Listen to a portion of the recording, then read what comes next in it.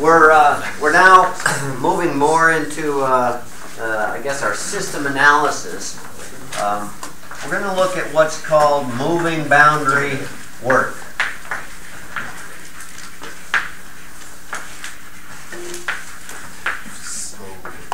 This is the work done by a system with actual displacement of the boundary, or work done on the system by that as well. This is exactly the kind of thing that goes on in your automobile engine. Moving boundary work is precisely what's going on in the piston cylinders as the pistons move in and out. It's also, of course, what goes on with compressors and other type things. So we're going to take a little bit to look at that. First, a bit of a review. If you remember from Physics 1, if you Physics 1 professor was half-assed, he would have given you the definition of work as force times distance, but in the more complete form, something like F dot ds, if you remember. And this was the net force. But we can also do the work of single forces and then add them up just like we add up the forces themselves for the net force. And then again, moving from one spot, the boundary in this case moving from one spot to the other. Remember what the dot product does for us?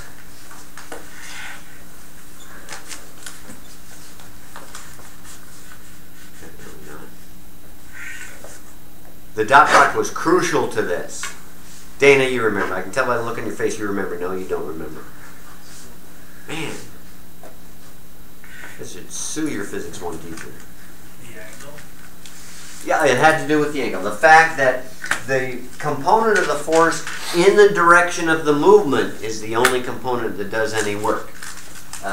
We originally set it up by having some kind of object with some force acting on it, and it's only the component in the direction of motion that did any work. The other component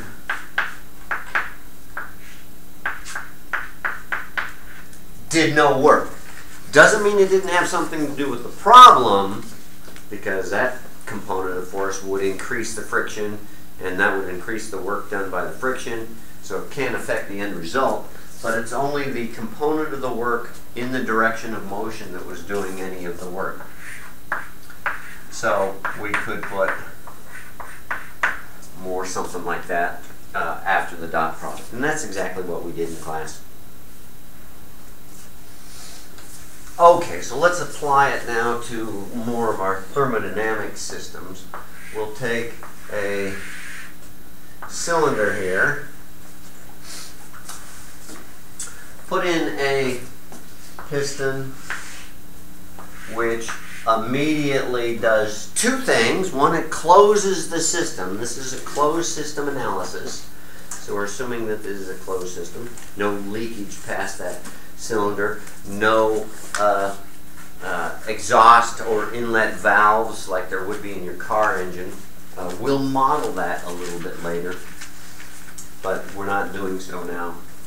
And then, of course, a yellow polka dot gas of some kind in the cylinder. And what we want to look at is the pressure and the volume. So right below it, we'll graph the volume. Actually, we'll keep it to total volume since that's what's in the picture right there for now. But we just divide by the mass in the system. We get specific volume anyway. And so the volume will go from some initial volume down to, well, wherever we're going to push the cylinder in to some other point, some V2. And as it does so, we'll see what the pressure does with that. there's other things going on. You know, from the ideal gas law and other relations, the temperature's in there too. But right now we're just looking at pressure and volume. So we're going to start at very big volume, very low pressure, at least relatively low. So we'll be starting somewhere like that.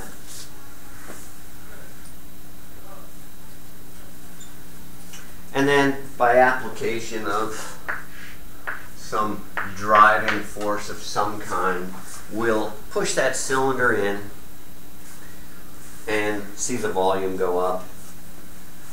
And at any intermediate point, we can do one of our elemental analyses so that we can set up the integral and do the integral.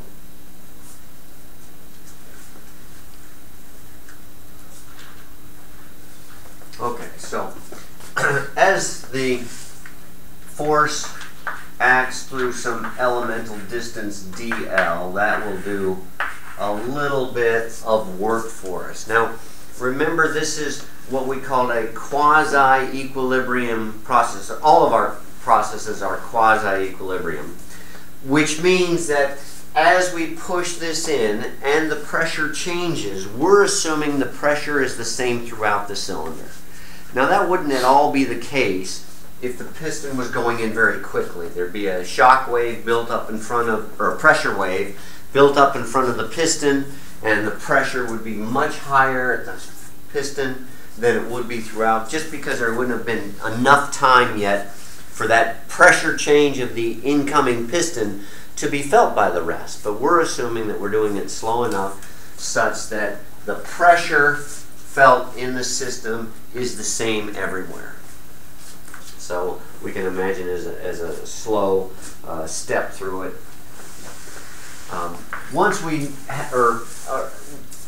assuming the pressure is the same everywhere, and certainly assuming that whatever pressure is in the system is at the piston face of area A, then the force must be overcoming that piston. Oh, I don't want.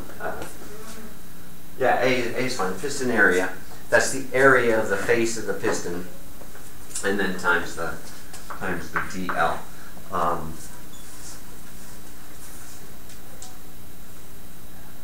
That force must be at least as big as the pressure area product on the other side.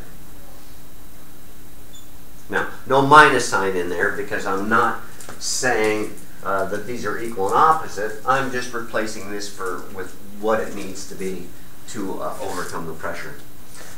Remember the deal with this little script D instead of the regular differential D? Del. Yeah, that's what we call it, is del W. Remember why I made the distinction of the difference between those two? Well, you'll see it. I guess you'll see it if we go ahead and finish the integral now. So hang on a step or two, and we'll get back to just why we do that. A dl, the piston area, times any particular elemental displacement of the piston, that's going to be how much volume the piston pushes out in that little bit of movement dl. So then we can call this P dV. So the work done is the pressure of the system times the change in the volume. Because of that, this is often called PdV work.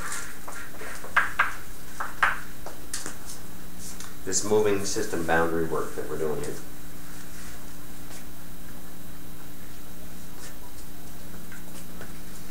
And as we push the piston in, the pressure is going to rise, and maybe it'll do something like that. We'll talk about just what it'll do in a little bit, but it might do something like that.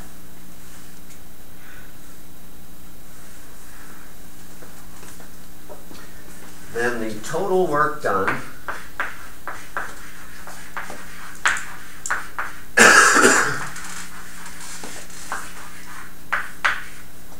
moving our system from state 1 to state 2 is this whole integral from L1 to L2, or from V1 to V2.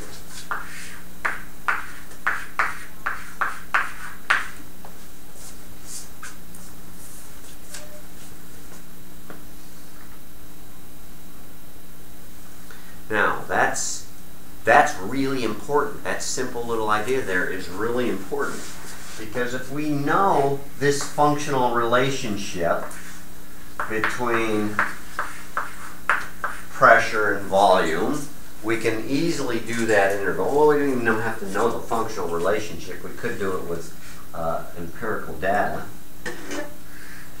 Then the integral under that curve is the work done moving the piston from point 1 to point 2. And this argument holds just as well if we turned everything around, had the piston in the cylinder, turned the force around and used that to pull the piston out.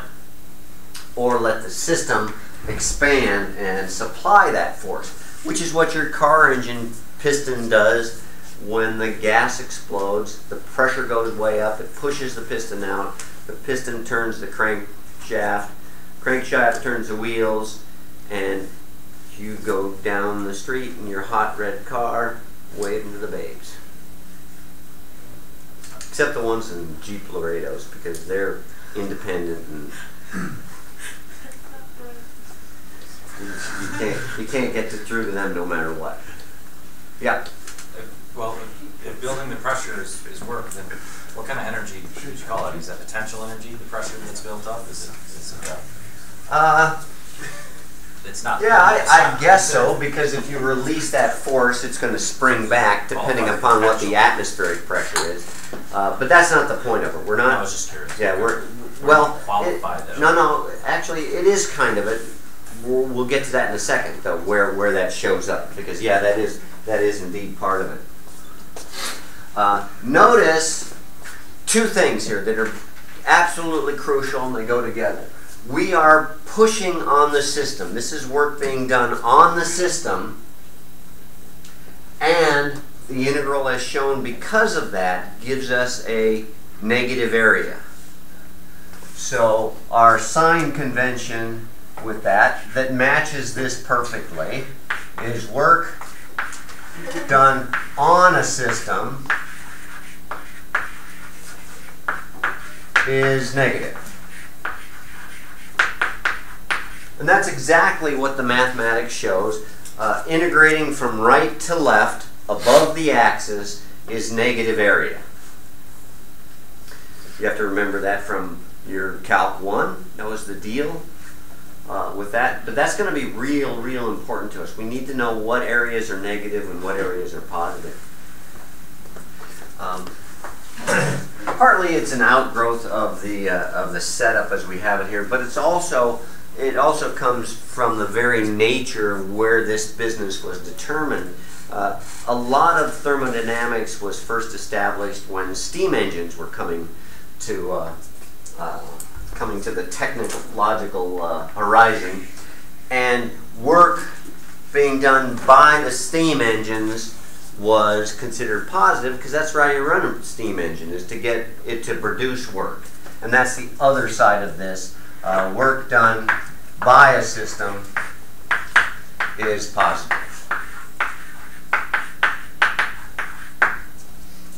So that's our sign convention with the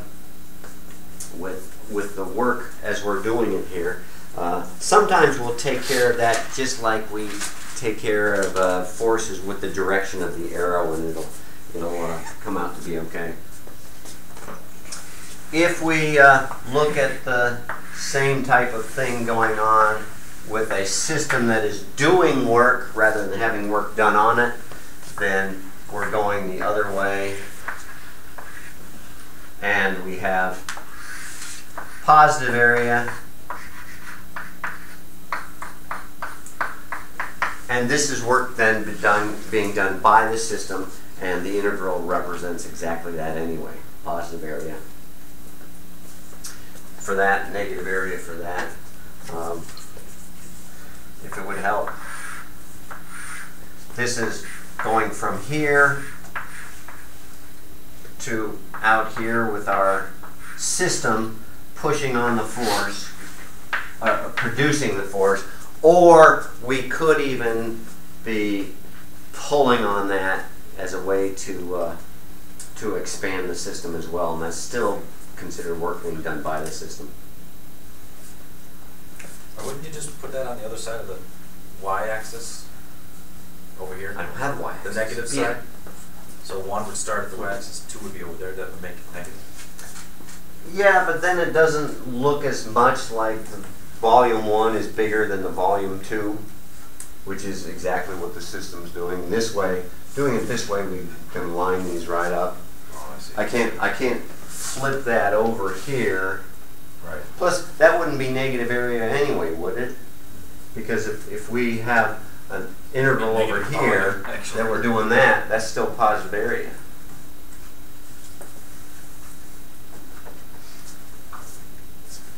Okay, another way this becomes very important to us is those situations like in a car engine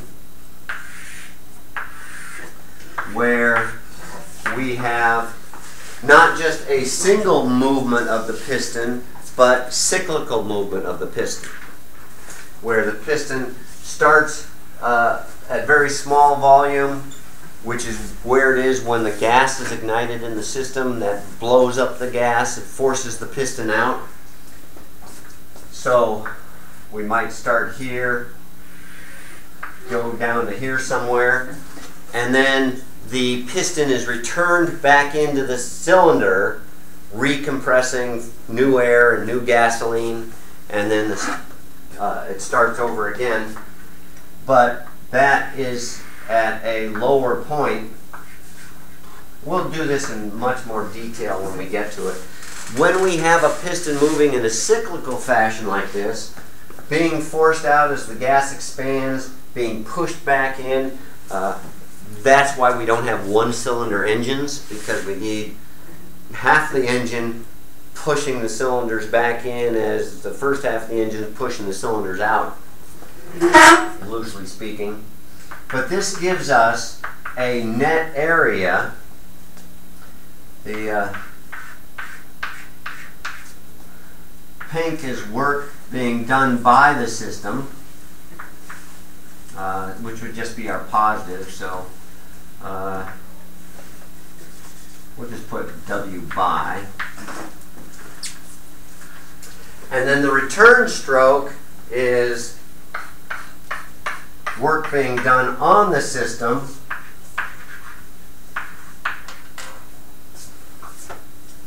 And since those two are not equal, we have a positive net area. The net work, which is the difference between the two here. And in this case, in this illustration, it's positive, which means we have a cyclically operating engine producing positive net work, because we have positive area with every cycle. Then, if you're a reasonable human being, you got 4 of those cylinders doing this. If you're other people, you have 8 of them, or 10 or 12. And going at 3, 4, red line, 7,000 RPM. Each one of those little cylinders putting out a little bit of positive work leads to a lot of total work available in a car engine. And we'll talk about these cycles and in much more detail in a little bit.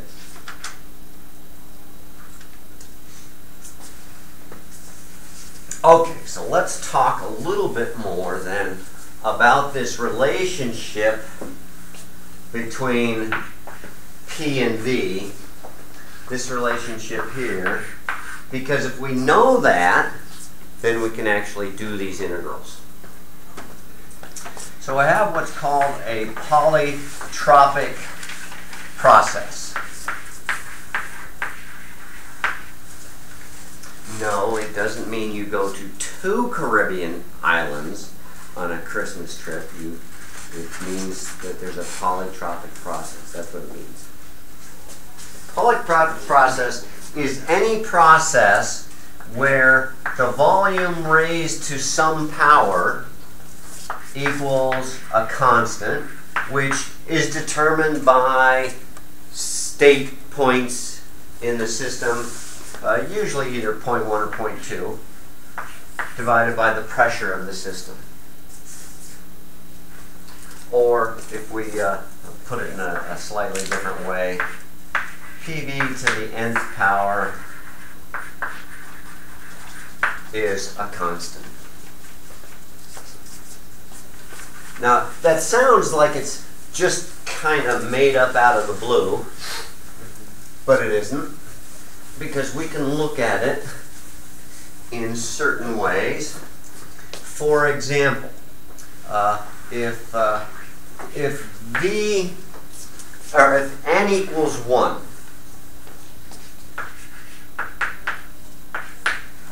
then that P times V, and remember this is V to the 1th, not the product PV to the 1th, it's just V to the 1th.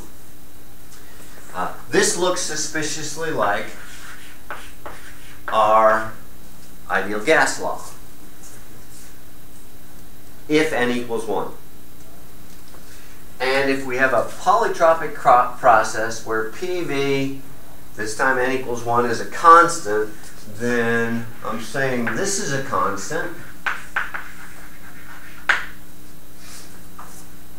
for a polytropic process with n equals 1. Well, if MRT is a constant, what else is a constant?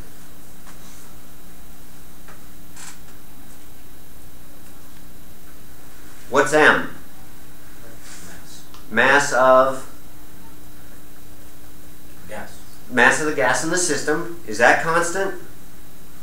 Sure. Yeah, it's a closed system. Is R constant? No. Most constants are constant. That's the gas constant. Which means then that temperature in this case is a constant as well. So if we draw that on a PV diagram, it looks roughly, well, let's see, between 2 volumes, it looks roughly like this. We'll change the color.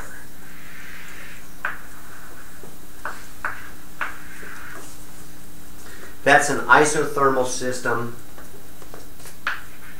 Isothermal polytropic process with n equals 1. Those things are all the same. If it's a polytropic process with n equals 1, it's isothermal, and vice versa. Remember, we're dealing with gases. This does not apply under the dome. These are well right of the dome.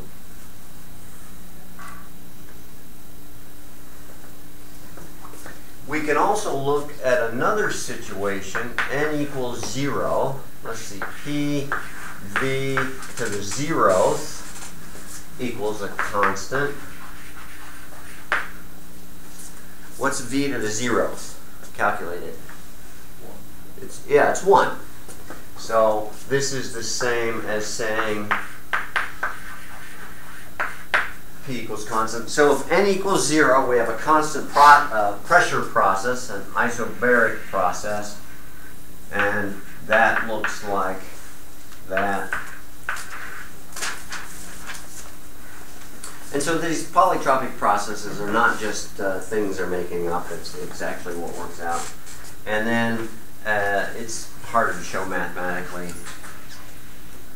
But if we have an ISO, remember ISO for constant volume process? ISO Hui? Yes. Isochoric, or even isometric, they both mean the same. So this is a constant volume process. And this is n equals, anybody happen to know? N equals infinity. So, how much work is done in that kind of process? Zero. There is no moving boundary. When the volume doesn't change, we have a rigid tank. No work is done in a system like that. So all of this business matches. And n can be anything in between depending upon what's going on with the process or the system. Can it be negative infinity? Huh? What? Can n be negative infinity? No, because that wouldn't be in between here. Good try, Paul. I was just making sure. All right, so let's look at some of these. Maybe starting from the top. N equals 1. P equals constant. Those are one and the same. Then the work done during that type of process is just simply that pressure times the change in volume. And that's just simply the area under the square topped by n equals 0 line. And just what the integral comes out to be. Oh, wait, sorry, not n equals 1, sorry, n equals 0.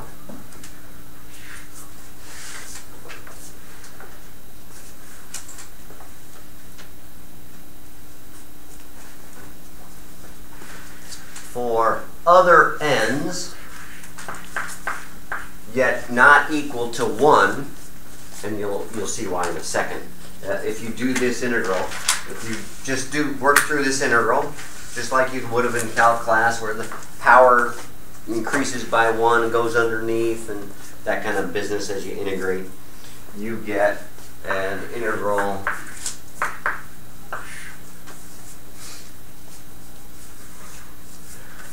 of v to the nth over whatever that constant is, dv from 1 to 2. And if you work out that integral, it's real easy to do. You get p2 v2 minus p1 v1 over 1 minus n. And so you can see there why we don't want n equal to 1, because then this is undefined. So it's easy enough for you to do that and come up with the other solution if n equals 1.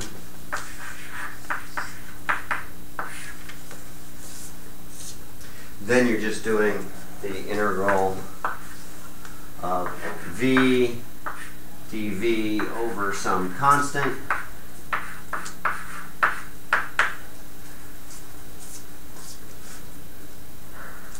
And that integrates to PV times the log of V2 over V1.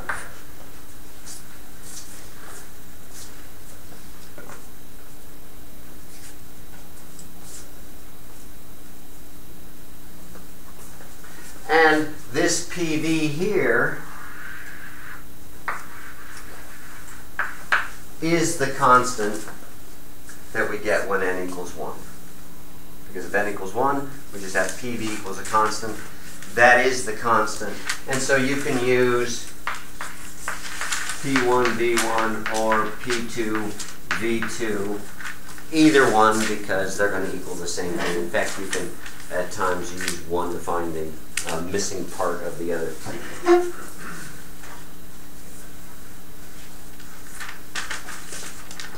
And course, because of that,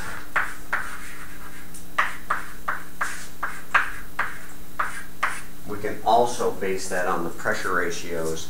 The indices have to go the other way, of course, because V1 over V2 equals P2 over P1 and vice versa.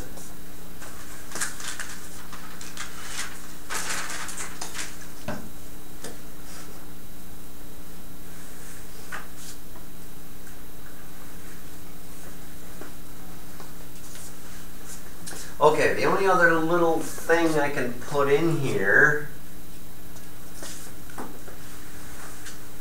is a slight addition to that n equals 1 business that we got there. So we'll put and if n equals 1. Then we have an ideal gas process, and so the integral can then become that PV can then also be MRT times the log of the ratio of the volumes or the pressures as either one we wish.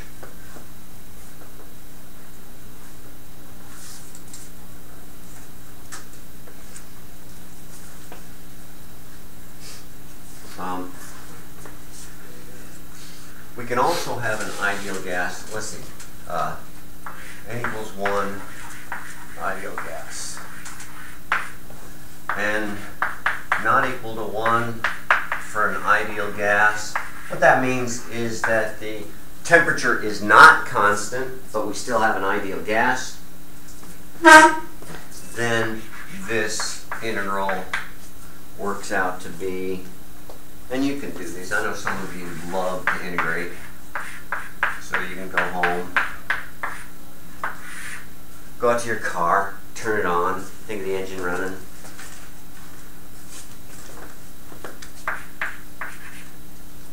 And we get that relationship for I think that's all of the combinations we can come up with. Oh no, we can come up with one more. For any ideal gas polytropic process,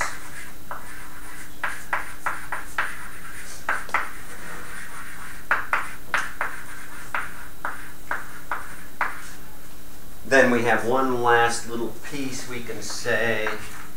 Really doesn't have to do with the work, but it does have to do with us being able to find whatever missing values we're looking for in any one of these problems. And you can derive all these from the polytropic definition and from the ideal gas law. N minus 1 over N, yep. And then also, as per the volume ratio, V1 over V2, N to the minus 1. That's not going to give you the work directly, but if you've got 3 of the properties, you can find the 4th.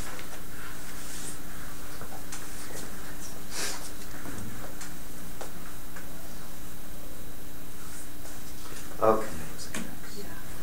Let's see, got that. Okay? Alan, I messed something up? No, I was just wondering if that was an n minus 1 or x minus 1. I figured it wasn't X. No. It kind of looked, It just kind of looks like No, this. no X is up here. Okay. Not yet.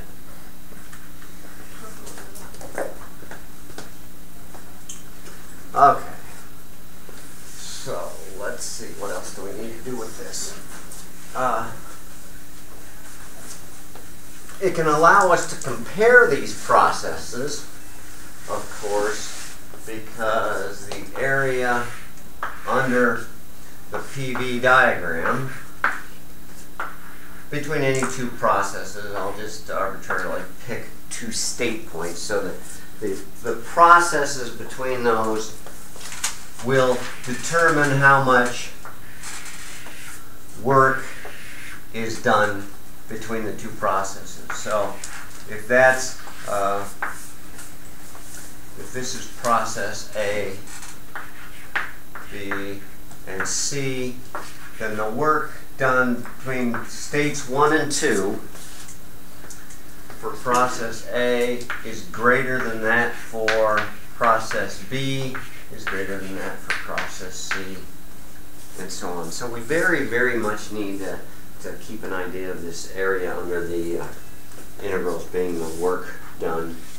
And if we have a cycle, then the area under is the net work done.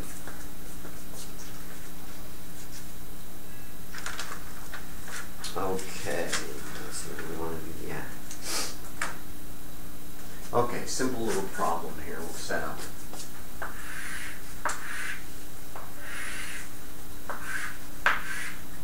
Okay.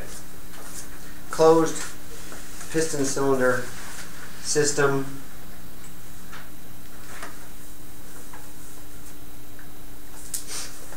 And we'll do this. We've got some weights stacked on here right now. So it's that just means it's at greater than atmospheric pressure. We're just adding a little weight to the piston to push down more than atmospheric pressure would. Some gas in there, and then we'll heat it a little bit.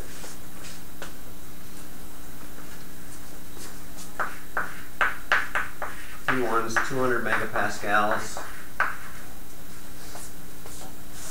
V1 0.04 cubic meters. And V2, we're going to heat it until it expands to 0.1 cubic meters. That will cause obviously our system expands because the volume got greater. That will lift the weights. How much work was done during that process?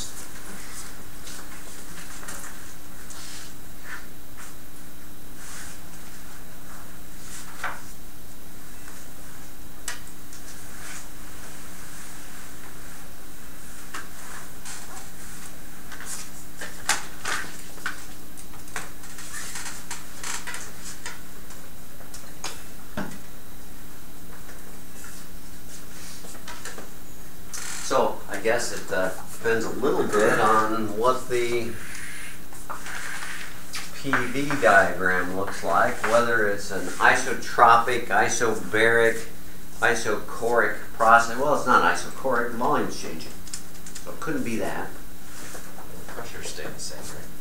So we know it's going from 0.04 up to 0.1. Equals 0. So what? N equals 0 because the pressure's constant, right?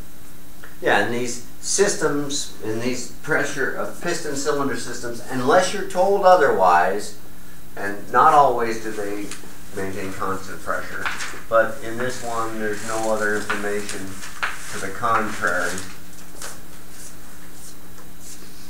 And so the work is the area under the graph.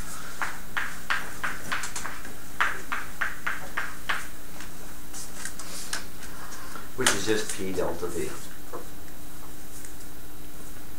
So do it real quick just to make sure you get your units right.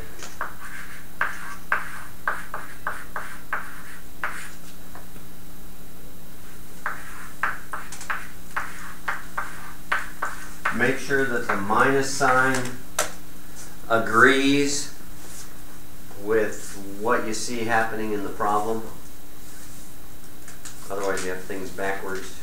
Switch the unit, 200 kilopascal. What? You got mega on top. Oh, mega? Let me just double check which it was. Oh, sorry, it was originally supposed to be kilopascals. I'm just thinking more power. That's all I'm thinking.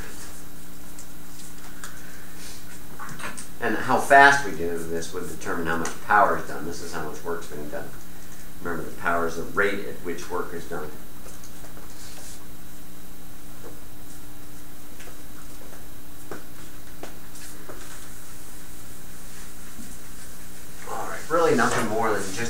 sure you got your units right.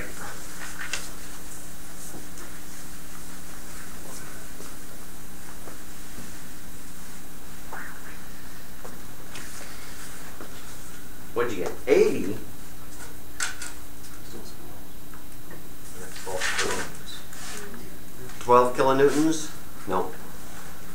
Per meter. Nope. Don't guess. This is kilonewtons per square meter times cubic meters, so it all together is kilonewton meters, which is a kilojoule.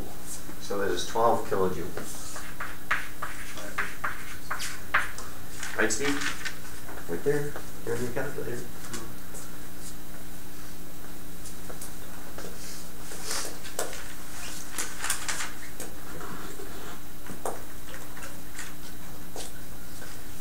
Okay, now do the same process. I mean, the same general idea.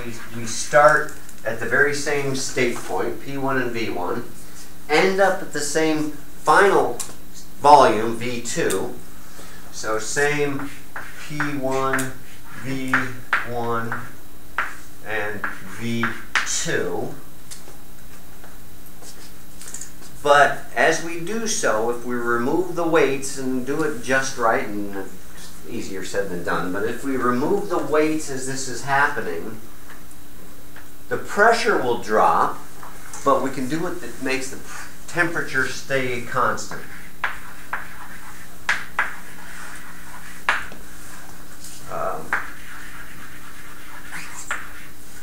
Remove weights such that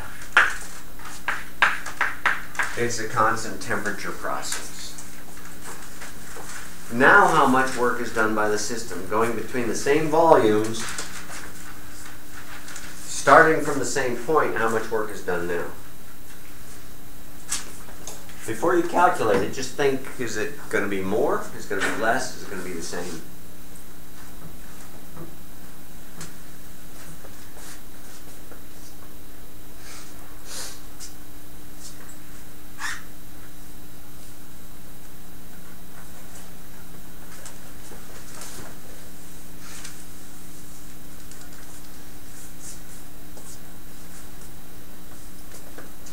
Now figure out how much work is done.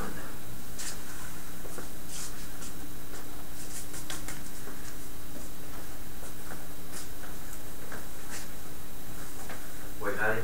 I don't. You mad at me?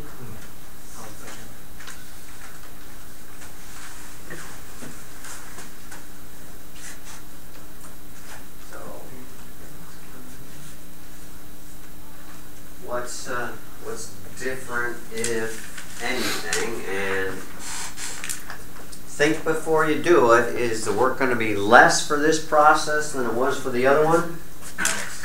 And don't shout stuff out. Man, some people are sitting here in unbridled joy and they're still controlling their behavior. Not you.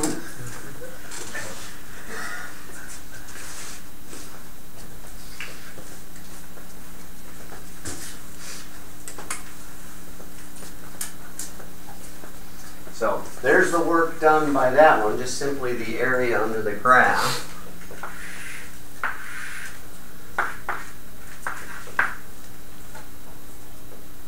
So here's what we did first. We're starting from the same point, ending at the same volume. We said now we're going to allow pressure to change.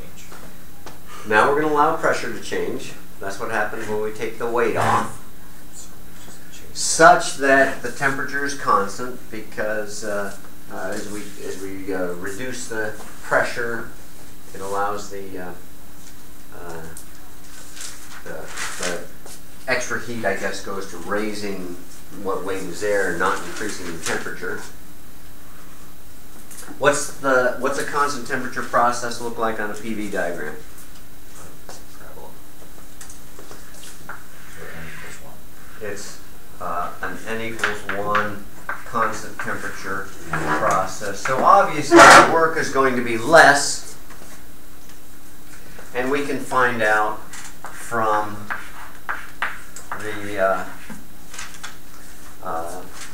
relations I gave you there.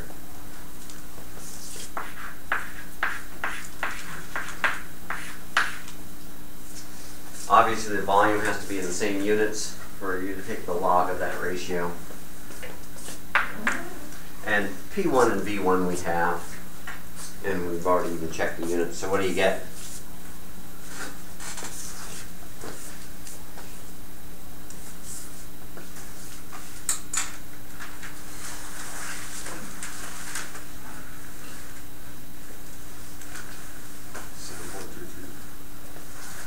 You get what?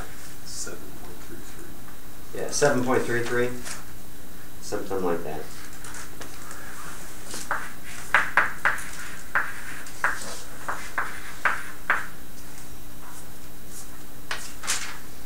Makes sense too, because you actually lifted less weight.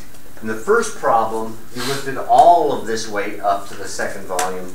In the second problem, you didn't lift as much weight up because we were taking weight as we went off. So even that makes sense in terms of the amount of work done by the system.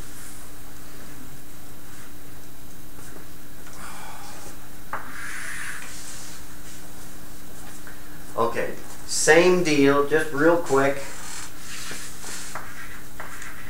Same general idea.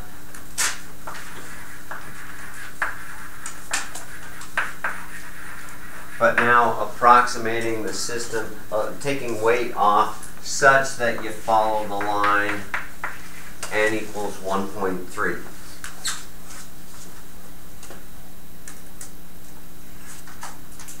Which is certainly doable. You can go along and peel off enough weight at each point so we get to follow along a particular line.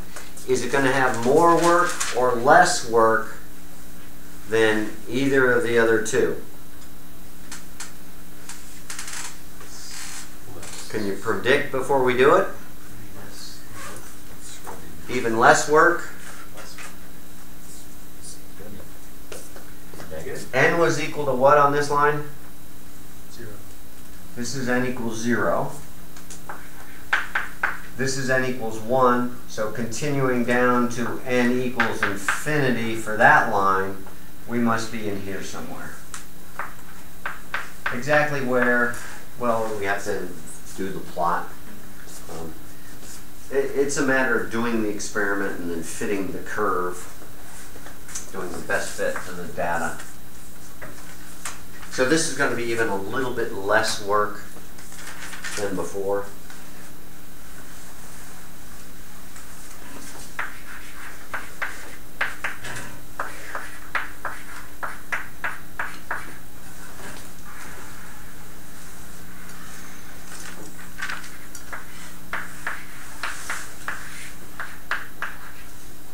And we've already worked that out, so you could do that. Except we don't know what P2 is. We have P1 and V1. We have V2. We don't have P2. How do you find that? No? Not quite.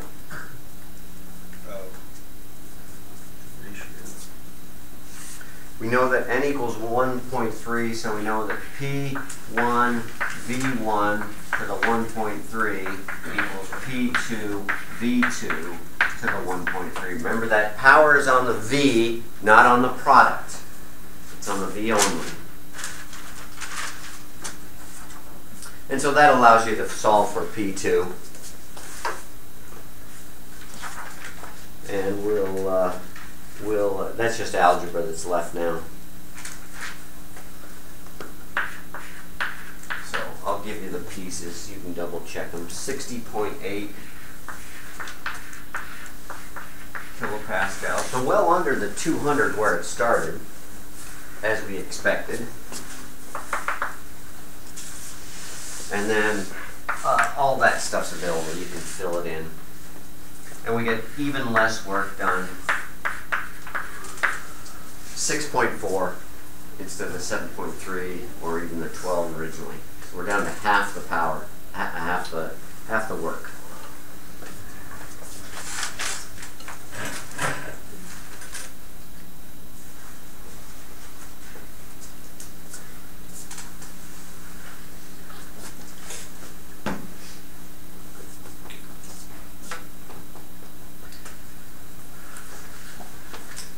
Pretty simple. Be careful. Polytropic processes do not apply to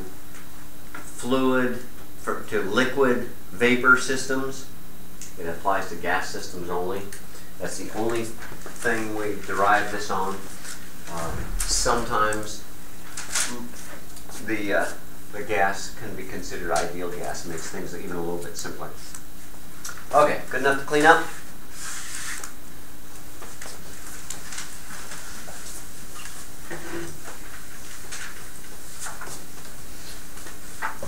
Okay, so another step farther in our closed systems energy analysis. For a closed system, obviously, I hope, whether it's moving boundary or not, for a closed system, the difference between the energy going in and the energy going out is going to give us the total change of the system energy. Oh, before I forget, one little thing. For any polytropic process,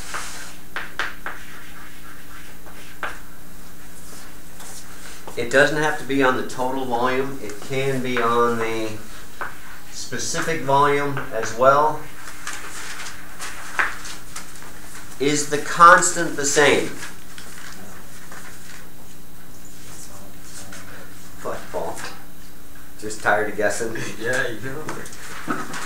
Yeah.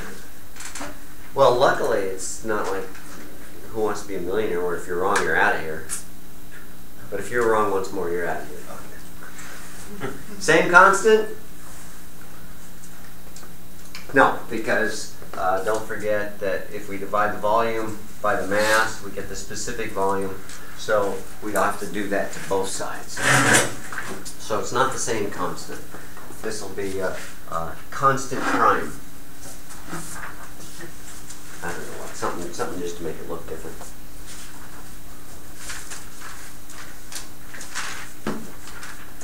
Now this system energy is made up of the mass of the system itself having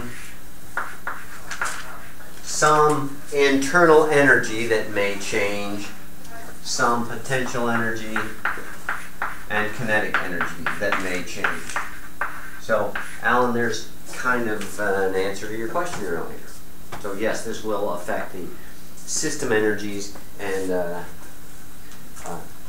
just the potential energy in the gas itself would be reflected here, where this is more the altitude of the gas changing or the speed of the gas changing, if the whole system is traveling somewhere. So we've looked at that business before. We need to look a little bit more at this E in and out stuff.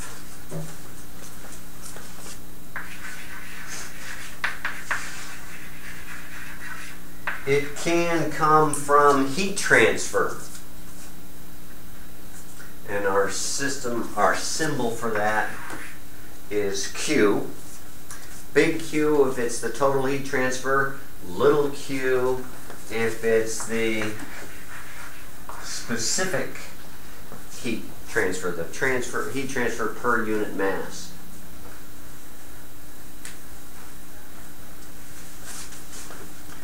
Of course, we can also do work on the system, and that's W, and that also can have a specific work value to it. work per unit mass. If we divided through by the mass, well, we didn't have the mass on the last problem, but we could have divided through by the mass of it. It would have been kilojoules per kilogram of work being done.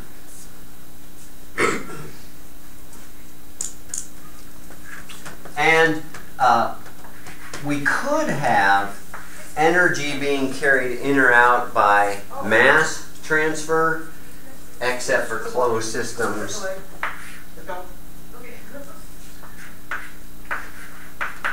This equals 0 by definition of a closed system.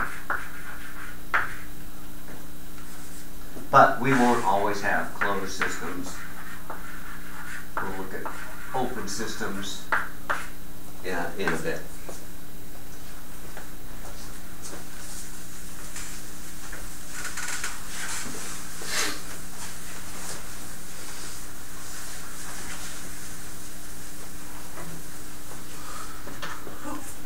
You mean Okay. net to that, right? Huh?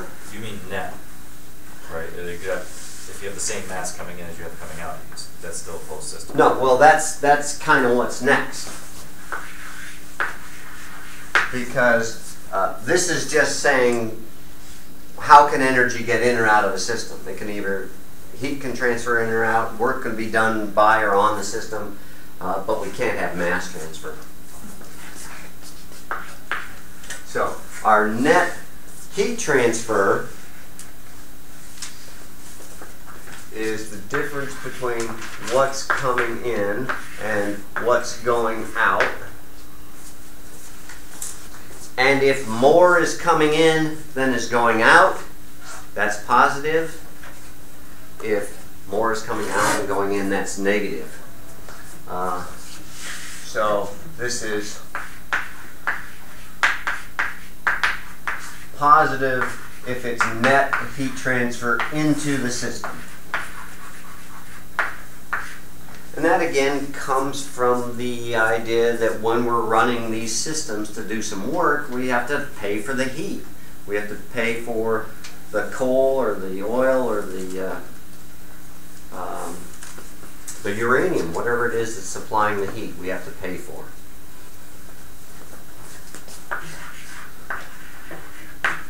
Work net is the other way around because of our heat, our convention.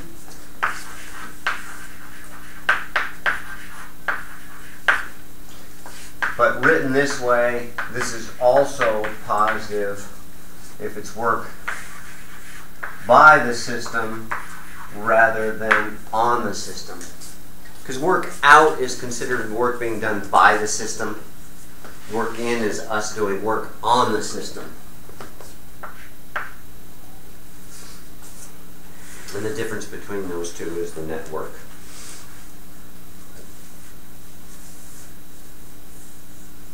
We put those together with this, and we get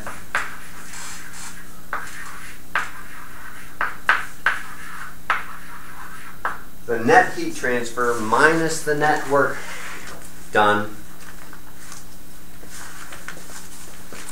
is equal to the change in energy of the system.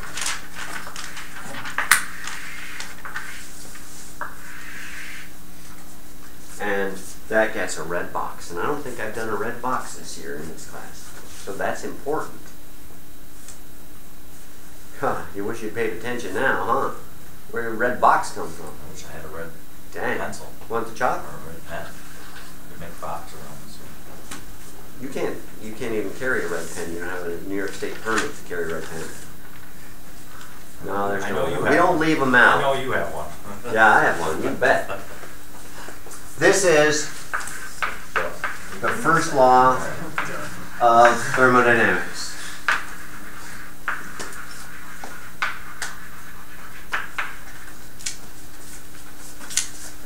Governs the universe, as well as others.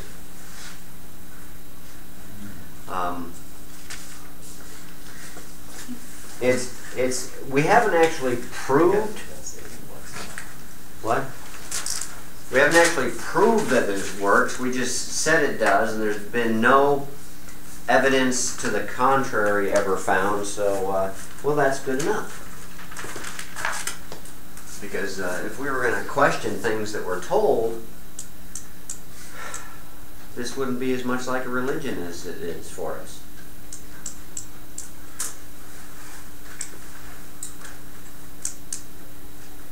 You believe whatever I tell you. All right, so let's work this some problem. Oh, we'll have just enough time to do this one. Okay, we have a rigid tank of 5 cubic meters,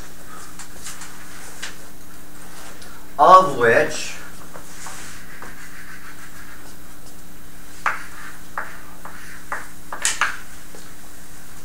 0.05 cubic meters is liquid, saturated liquid. Remember, our systems are always in equilibrium, which means we assume the vapor phase is at its saturated state, the liquid phase is its saturated state. All that really means is that any interchange between the surface between the two, which is constantly going on, is a net zero. So we have vapor up there, which of course is pink, and liquid down there, which of course is blue, because it's water. I didn't know water vapor was red. Yes, it is, because it's hot. Go stick your face over hot your water. teapot. I never knew it. Yeah. Go. Get your teapot whistling and put your ear right down there to listen to it. They're whistling. Tell me how that goes. Tell me you don't think it's red. Oh no, I know. You're absolutely right. That's not all it'll be red. Because I learned in chemistry years ago from Vickery's animations that oxygen atoms are red. And that's why water vapor is red, because it's got oxygen. Must be. And those are big atoms. Balls, red yeah, balls, so yeah, big red balls. The system pressure is 0.1 megapascals. Okay, so that's what we got. And then the system is heated such that it vaporizes the remaining liquid.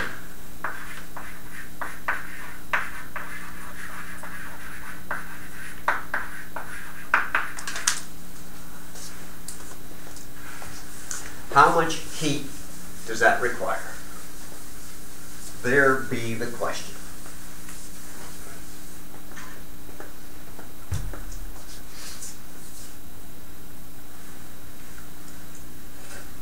We can start with our first law for closed systems. And obviously what we're looking for is what's this Q net term. There may be heat coming out. Whatever comes out, we've got to put in even more because we need to get to the state of liquid vaporization. So that's what we're looking for. How much net work's being done, or how can we find it? Because we're going to need all the other pieces to find that. I guess I could write that down. Find Q net.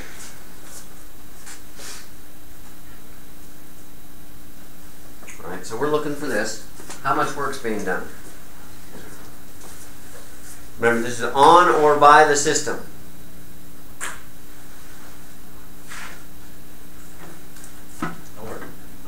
Paul, you don't want to guess? You want to just shout something out without thinking about it? Nope. How much? No work. No work. We have no change in boundary. We have no work being done. We could have a paddle running in the system to help stir it. That would be work being done on the system. We might, I guess, technically, if we had a resistance heater rather than a Bunsen burner, that would be work being added to the system. And then this business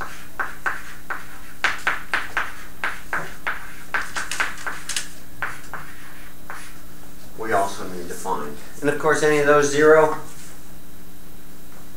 That's second. yeah, our system's not going anywhere, we assume. And if it is, we weren't told anything about that. So we can find the network if 1, we can find the total mass of fluid in the system, and 2, if we can find the change in potential in internal energy. What's the system look like on a PV diagram?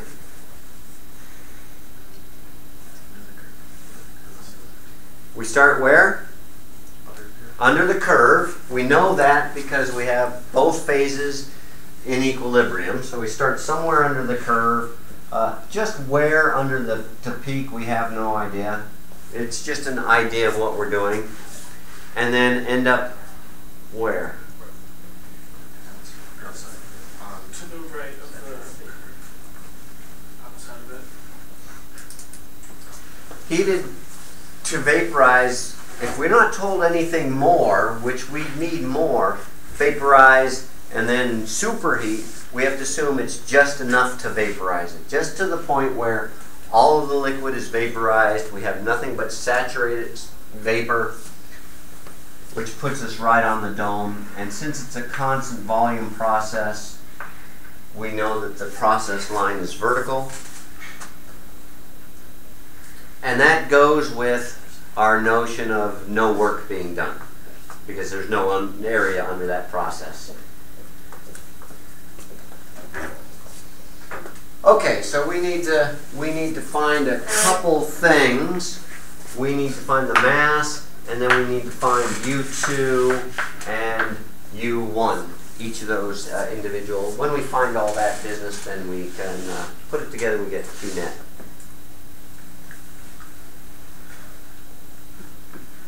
So, how do we find the mass of the system? It's a specific volume times the volume.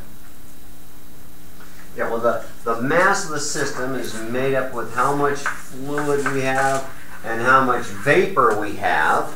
We know how much volume we've got, but we don't know how much mass we've got. How do we figure out how much mass we've got? Could we solve for the quality? Use that to get the mass? The quality is defined on the mass. Look in the table for the pressure, find the specifics, divide. Right? Find the specific what? Volumes. EF and VG. Yes, we can take the specific volume of either.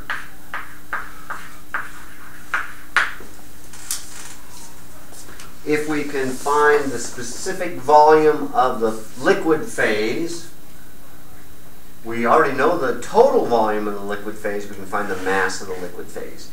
And same thing for the gas, then we can use that to find the quality. Then we can use the quality to find the specific energy, internal energy.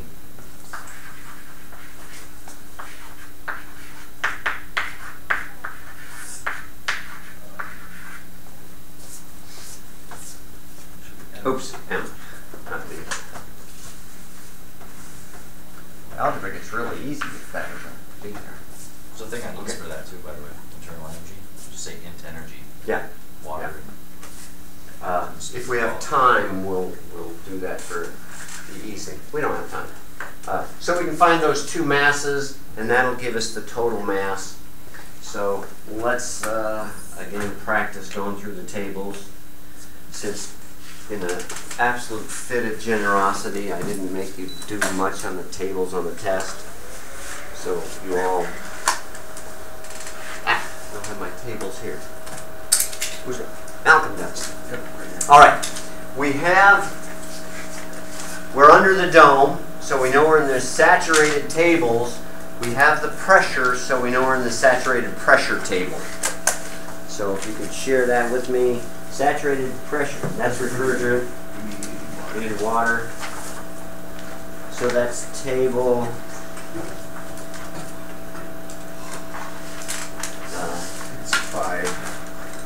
One more. There we go. Saturated water, that's the temperature table. Saturated water pressure table, so it's table A5.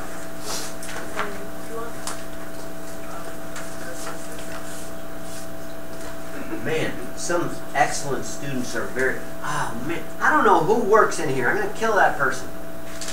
Oh, was that on tape? All right, here we go. Okay, so we're at a pressure of 0.1 megapascals. That puts us right here. Again, we're on the saturated water because we have both phases together. We know we're under the dome. We're given the pressure, so we go to the pressure table. And we go down to 100 kilopascals. And there we've got VF there and VG there. And so we can use both of those to find the mass. Since we're running out of time, I'll give that to you. You can double check them. Mass of the liquid is 47.9 kilograms, and the mass of the gas, 2.92 kilograms. Okay, that's using VF and VG right from the table. We're assuming both phases are in their saturated state. That does indeed put them at opposite ends of the dome.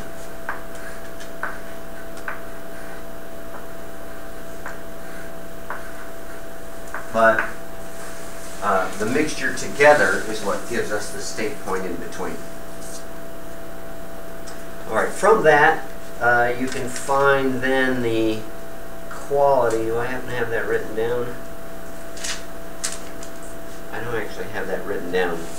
Well, actually, we don't need it because we need U1.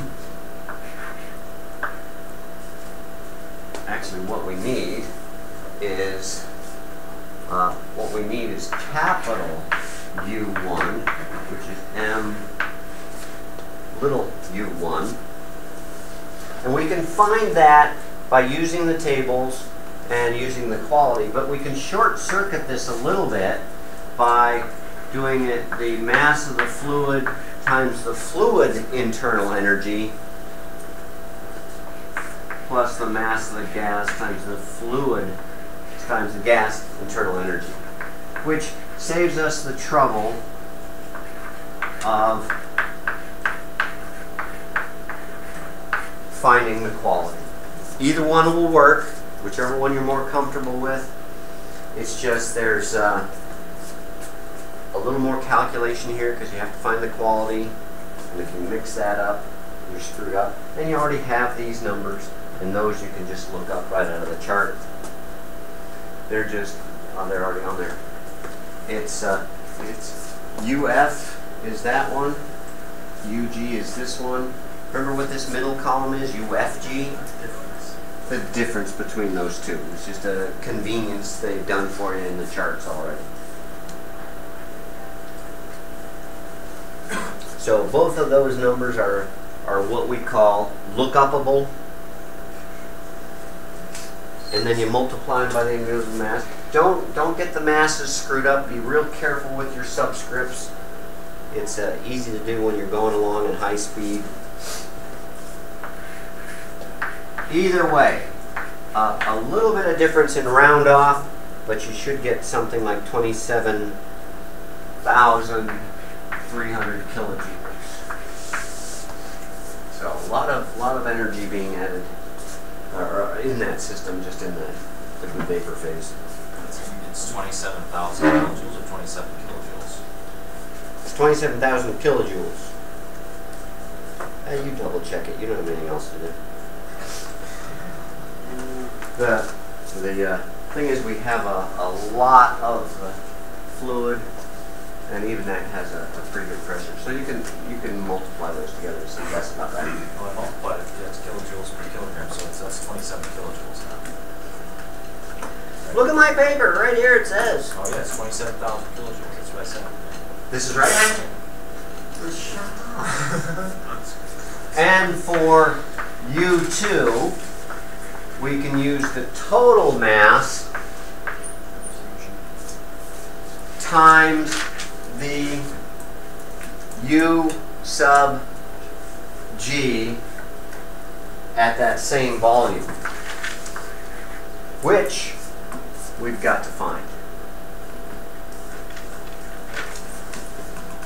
So, yeah, we don't have, oh no, we're okay. Oh no, we do need that. At V1 equals V2 equals the total volume over the total mass.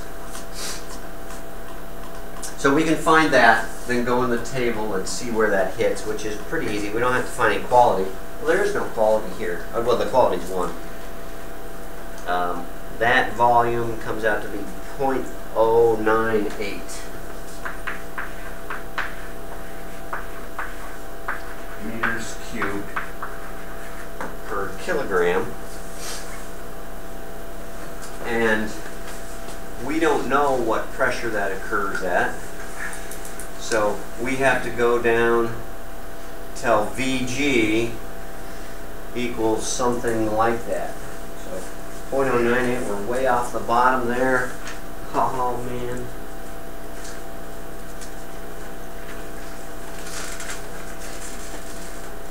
VG 0.0, here we go, right about here. Right about there. We're a little bit between those, so we're a little bit over 2,000 kilopascals. And we can estimate is good enough. 0.098.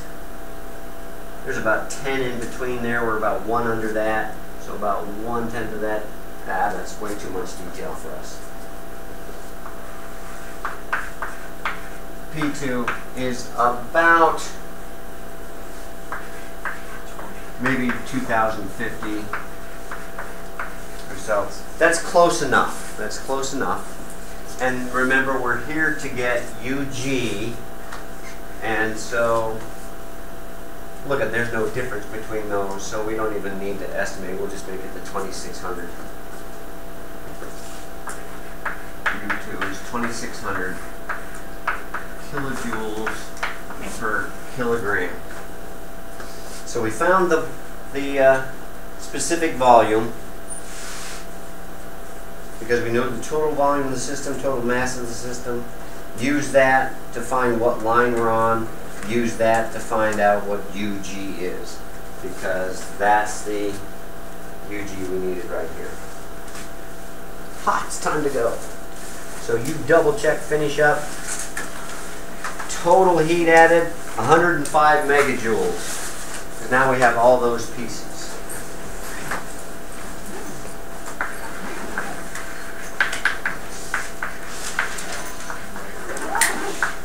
Okay, so double check that.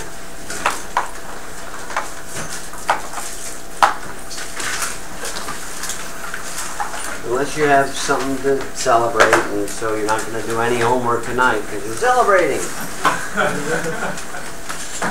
I hope I would. What? I don't know what you're talking about. Here, Malcolm. Thank you very much. That's one of my favorite students.